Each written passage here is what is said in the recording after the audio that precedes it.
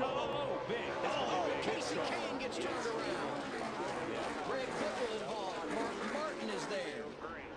No caution has come out. They're going to let him race back as Gurden piles in. Watch, you see Casey Kane, the Budweiser car. He's going to make a run, and Allmendinger's going to take him all the way to the grass on the block. Yeah, and I think Allmendinger, I think AJ felt like, okay, I'm this far down. He's not going to be there now. I mean, right in front of Mark Martin and Biffle. Who's that? Is that Truex in there too? Yeah, Truex is in there. Yeah. Here's a 39 that we saw come off of turn 3, just in the gas. Oh, Ambrose hit the inside guardrail a ton. Oh, Denny Hamlin not going to get this one back. Hard into the wall behind him. Matt Kenseth, Menard, Vickers, and more. Look at this pileup. Only Stewart in the middle of that. We see Denny Hamlin get sideways. Let's see if that's, well, like a couple of things going on right there. The 55, yeah. Brian cut off Matt Kenseth. I'm not sure if they're related or not. Yeah, it looked like Vickers was trying to avoid maybe the 11 as he got really sideways. I don't know how Denny Hamlin saved that car once again. You can see he was out of control when he came across in front of Matt, right there. Yeah. Hard hit by Vickers. Wow. It was all started by the 11 car getting sideways. And that was probably caused by, and it's not something that Clint Boyer was trying to do. He just got up, saw a run to make it on the outside. He had done that a couple of times on restarts. And as he went by the 11, it just basically sucked the rear of that car around. Ride with Brad Keselowski. Still inside. Slow high from Pocono. Back it out, back it out, back it out, back it out.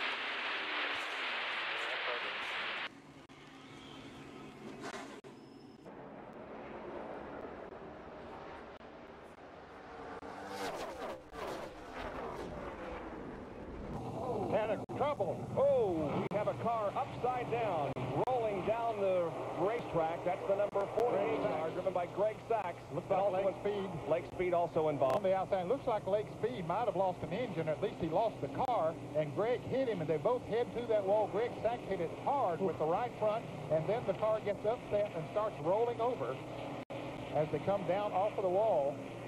Barrel rolling. Look how high it goes into there, comes back down. Oh, over and over for Winston Cup cars and how strong they are. Look at that thing.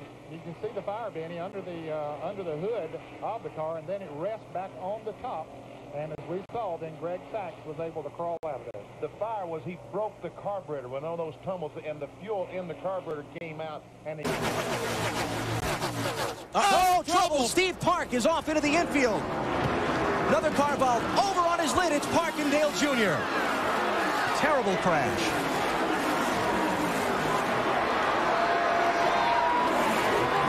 Man, Steve Park's car just turned dead left when he came off turn 2. Yeah, he's definitely moving in there.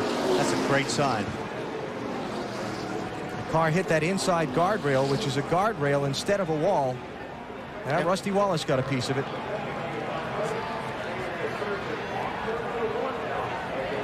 And we saw Rusty make it 3 wide going in turn 1, but as he entered turn 1, it looks like it slowed down and everything was under control. Boy, you see that guardrail? They have flattened that guardrail inside that straightaway. And it's really easy, especially on the first lap coming out of 1. You know, you got cars 2 and 3 abreast, and if you slide up the racetrack, we talked about earlier, There's Benny, Steve coming out of there. There he is. There we go.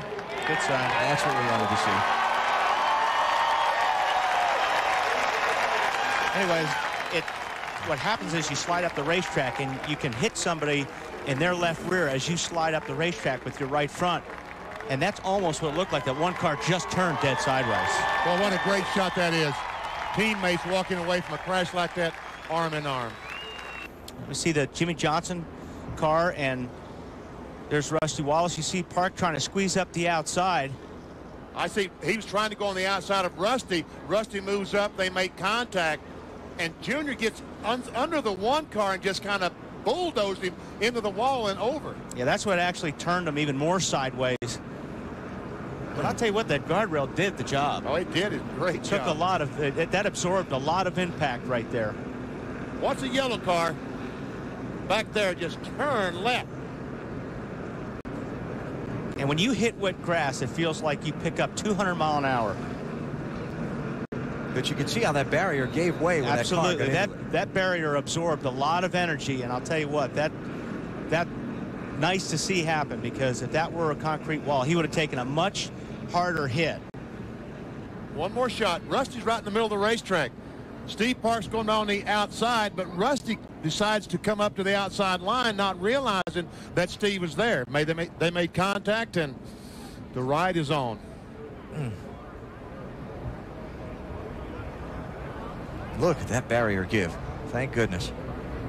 But again, that's one reason that Steve was able to walk away arm in arm with Dale Earnhardt Jr. because of that wall that did give. Absolutely. I agree with that 100%.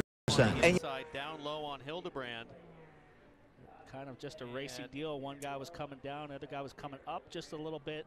They barely touched, and both of them in the wall. Hinchcliffe square on the back attenuator. Hinchcliffe had a little bit of space to the yellow line, but probably didn't want to get too close to the apron. Meanwhile, Hildebrand doesn't really want to run too high, because as we've seen already, if you get up in that gray, you won't finish the corner. So let's watch on board with Hinch here. Oh, hard hit. Yeah, it was just really one of those racing deals. It was a pretty late attempt by Hinchcliffe to kind of put it in there that late.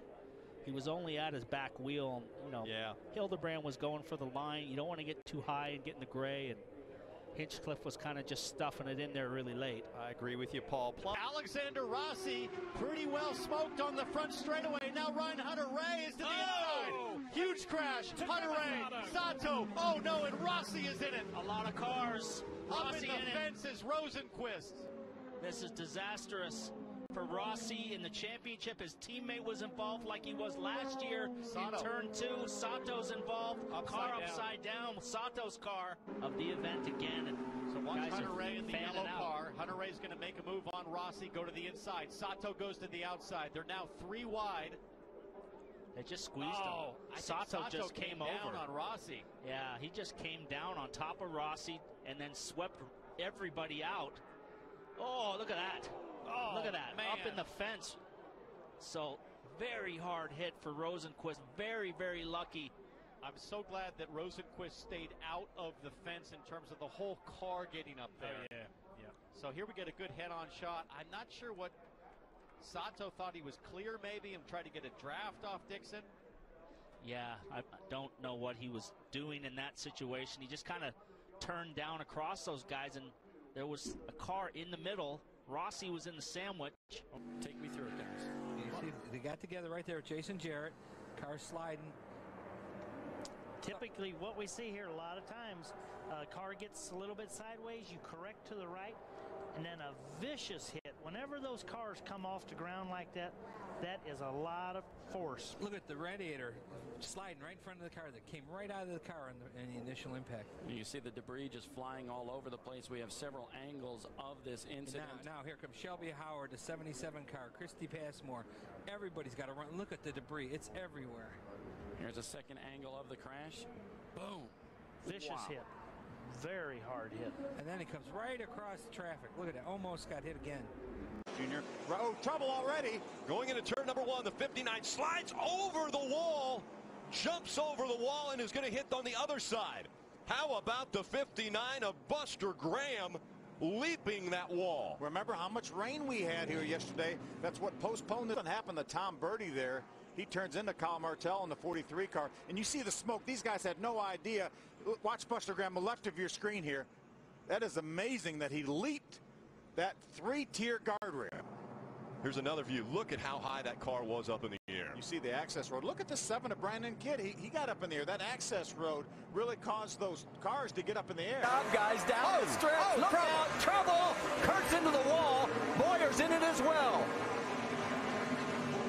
And Kurt's getting the worst of it. Like a little bump drafting going on right there. We're trying to gain the advantage. Looks like the 48 got to the back of him a little bit. Boy, he almost came back out onto the track. Man, look at this car. Oh, man, further back, Elliott Sadler. And look at this. Gosh. The engine is out of this thing. Oh, my God. Check the lower right of your screen. Oh, my gosh. Oh, my gosh. Look at that. Head on into that arm coach. On the right side of your screen, it will come into play here. and it is a wicked hit.